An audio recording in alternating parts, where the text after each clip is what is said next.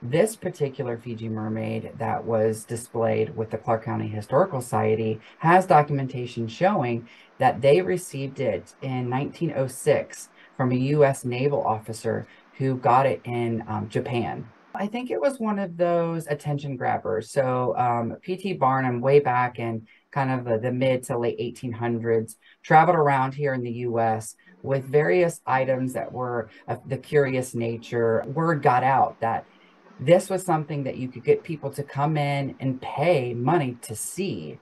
And so we think a lot of other people picked up on it and started making their own. For me, because I'm in healthcare and I teach in an X-ray program, I go to the scientific aspect of, then what is it comprised of? It is obviously fashioned or almost Frankenstein together. So I want to know, what parts were pulled together